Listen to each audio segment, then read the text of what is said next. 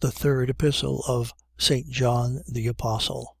St. John praises Gaius for his walking in truth and for his charity, complains of the bad conduct of Diotrephes, and gives a good testimony to Demetrius.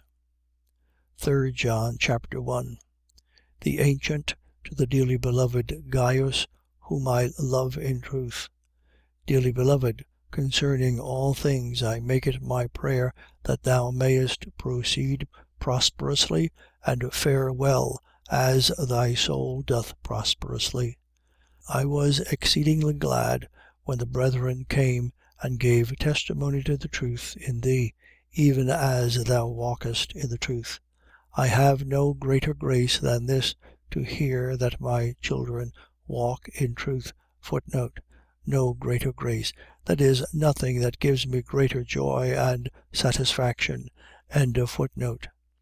Dearly beloved, thou dost faithfully whatever thou dost for the brethren, and that for strangers, who have given testimony to thy charity in the sight of the church, whom thou shalt do well to bring forward on their way in a manner worthy of God, because for his name they went out, taking nothing of the Gentiles. Taking nothing of the Gentiles. These ministers of the gospel are commended by St. John, who took nothing from the Gentiles, lest they should seem to preach in order to get money by it. End of footnote. We therefore ought to receive such, that we may be fellow helpers of the truth.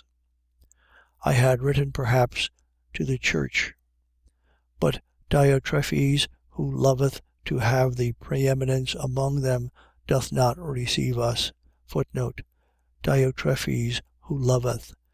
This man seemeth to be in power, but not a friend to the faithful. Therefore this part of the letter might be an admonition to him from the apostle. End of footnote. Dearly beloved, follow not that which is evil, but that which is good. He that doth good is of God. He that doth evil hath not seen God.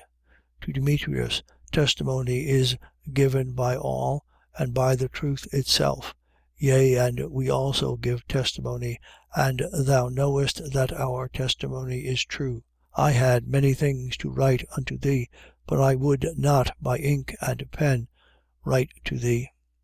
But I hope speedily to see thee, and we will speak mouth to mouth. Peace be to thee. Our friends salute thee. Salute the friends by name.